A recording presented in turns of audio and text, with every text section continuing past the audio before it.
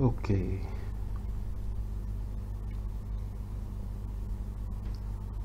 let's take it.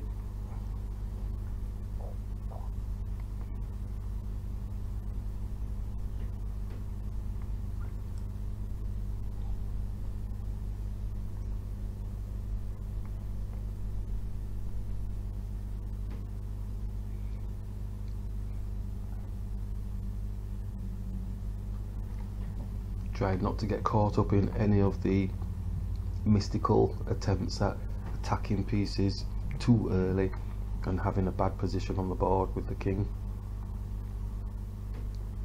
Attacking the knight, that's all good stuff. Let's pin through to the queen.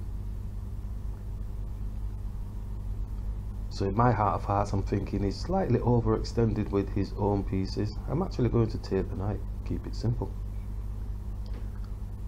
So it looks a bit scattered for the opponent as far as I can see. Let's just bring the knight here, attacking the bishop.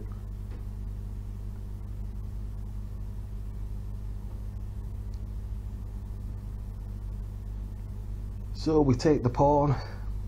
That makes sense to me. Attacking the queen, attacking the pawn here with a threat of attacking the rook as well.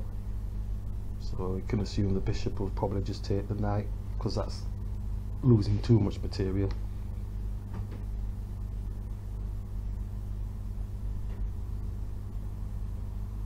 So it was like a scattergun approach the opponent made just then with his pieces. It's not to say we've won, it's just if you have a look at the position, now he's going to protect with his queen.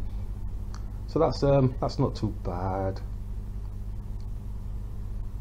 He's also attacking the knight twice, so we can come back and attack the bishop. So I think we've got our pieces working quite nicely together as a team. Our opponent is still in the scattergun stage of, well, how do I get my pieces working together? I've not even castled, I've got this knight stuck on the back here, poor rook is not in the game. So those are the negatives from doing a scattergun approach. It looks good, you know, it's forceful, pushing out, but I think it's better potentially just working your pieces together. And just take this bishop for free. Might not be for free, might have worked something out. On a dark square, this bishop would be quite nice sat here facing the queen. That would be a good plan, but it needs a supporting mechanism such as this pawn. So he's moved the queen out of the king out of the way because of that potential threat, but he's actually left this bishop here for free. So again, with the scattergun approach, it's quite difficult to gather your thoughts back.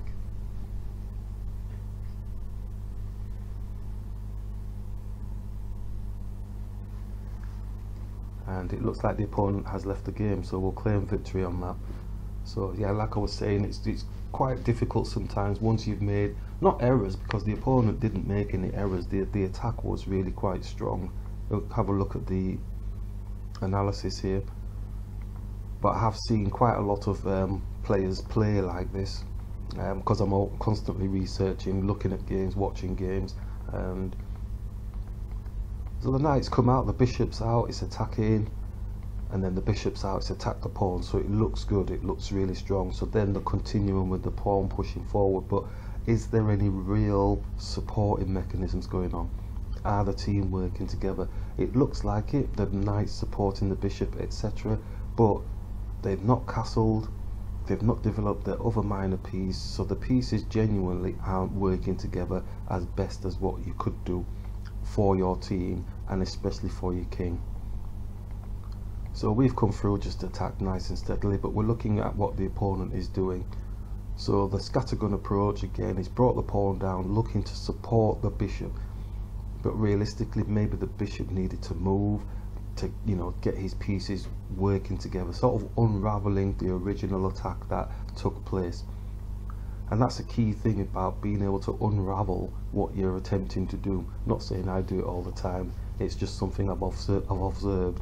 It's being able to swap and change immediately so that then you're gaining advantages. So we grabbed, and again, yeah, the queen came back and had like a 2-on-1 attack here. but their king isn't safe, so they've gone rushing to get their king safe.